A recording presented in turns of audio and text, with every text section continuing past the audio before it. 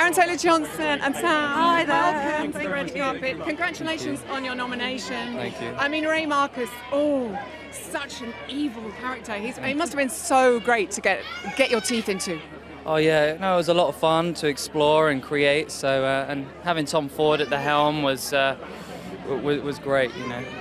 Tom Ford came along and actually told me to take my jacket off and wear it on my shoulders like this. He styled me earlier on tonight. I know. Sam, he'll have words with you. And you obviously got to act with the powerhouse Michael Shannon. How was that?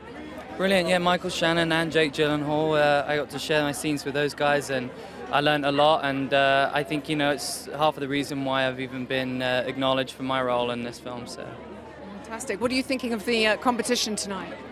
I don't really think about the competition. I think I feel like we're all here because we've all worked hard, and it's just a great privilege to be here. So.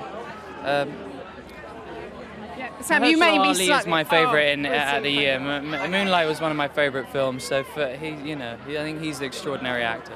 And Sam, any performances that have really stayed with you from our nominated actors this year? I mean, I'm the same. I saw Moonlight on my own in New York in this quiet theatre when Aaron was working, and I was like, honey, we've got to go and see it again. I went and sat and watched it again, and Mahershala Ali has just got the most sort of beautiful, compassionate, loving face, so you immediately are drawn to him as a character. So, yeah. And amazing stories about how against the time they were. This scene where he's teaching him to swim, and there was a storm coming. I saw that, and he didn't realise the boy actually couldn't swim either. I know. It just makes it even more beautiful. I love Amy Adams, and I think she really deserves to be here and to hopefully win.